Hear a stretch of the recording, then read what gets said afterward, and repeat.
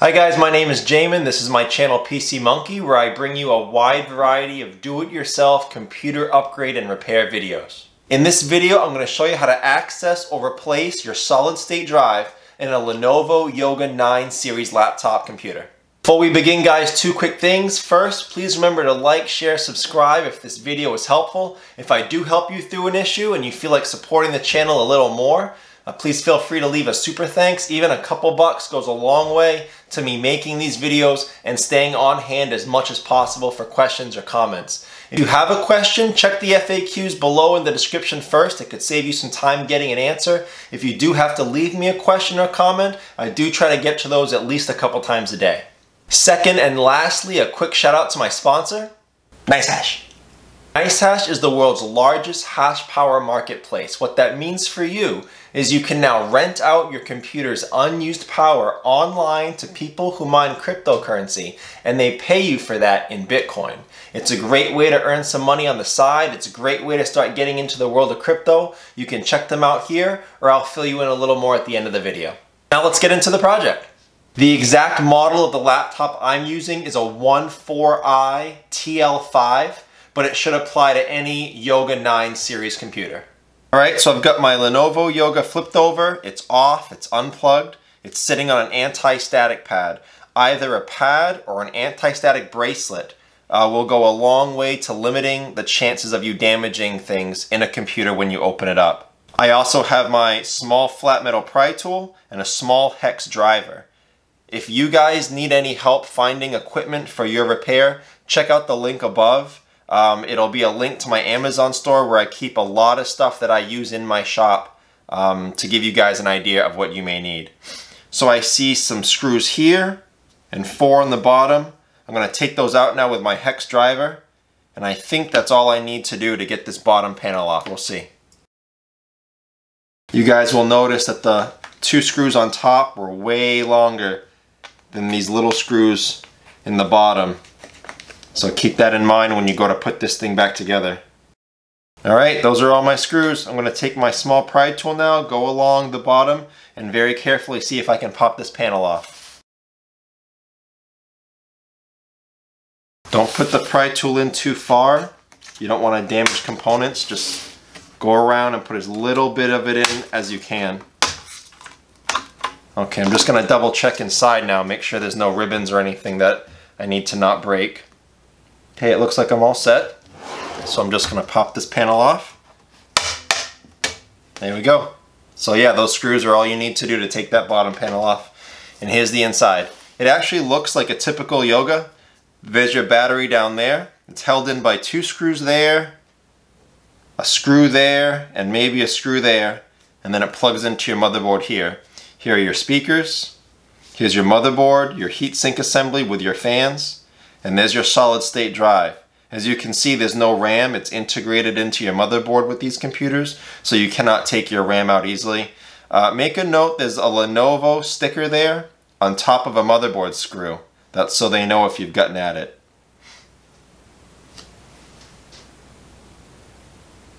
So just like we turned the computer off and unplugged it, the name of the game with protecting your equipment is making sure there's no power in it. So the first thing we're going to do is take out your battery. We're going to unscrew it and then unplug it from the motherboard.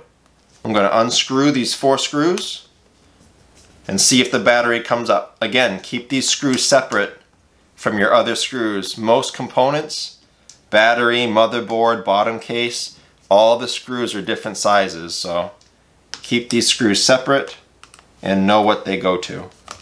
Also, as a little hint, you can see on the battery there are these white arrows or triangles. They point to the screws.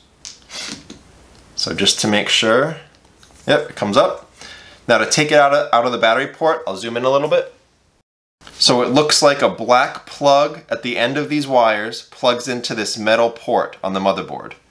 So I'm going to take a plastic pry tool now, not a metal one, and I'm going to gently pull back on the battery and gently pry forward the black plug as I'm pulling. So there you go. So that's how the battery comes out. Access a solid state drive, it's right there. It's got 1 screw in it. I'm going to unscrew that. And then it pops up and just pulls out of the port. like that. So to access your motherboard, you'd want to first remove your heatsink assembly. That's these two fans and the connection. So you can see the screws on those. You would take out your heatsink assembly. And then to access your motherboard, if you see on the corners of where the screws are, there's little white triangles or arrows. Those are motherboard screws. So you can follow all those along. There's a white triangle there, white triangle there. It shows you which screws you need to access your motherboard. So to put these things back in, we're going to slide, there's a long port and a short port. Slide that back in. Nice and secure, nice and level. Push it down, and then we'll replace that screw. We'll bring the battery back over. We'll line up that plug and use 2 fingernails on either side. Push that back in. And then we'll set our battery in there. And then we'll put back in our battery screws. And we'll bring back over the bottom case. That top part was last, and then just push down on the edges.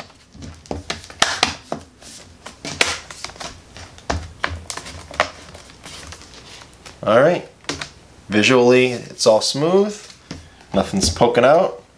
So now we're going to put back in the 4 small screws that went out front. And there you go. That's how you would access the solid state drive in a Lenovo Yoga 9 laptop computer. Please like, share, subscribe if this helped you out. If you want to support my channel a little further, please feel free to leave a super thanks. And as promised at the beginning of the video, a little more info on my sponsor, NiceHash. As mentioned, NiceHash is the world's largest hash power marketplace. And again, what that means is you can take your computer's unused, untapped power and rent it out to people online who mine various kinds of cryptocurrency. You get paid for that in Bitcoin. It is a great way to get some money on the side with no work. It's a great way to start investigating the world of crypto with no risk to your investment. You've already bought the computer, you're already paying the electricity. It's a great way to do this. It's a fun world. You can use their website to hold your money on their wallets. You can use their research tools to research other cryptocurrencies, and you can even use their exchange to trade for other cryptocurrencies. Again, if you want any more information, feel free to click the link above or leave me a message. Thanks so much for watching, guys. I look forward to seeing you on my next video.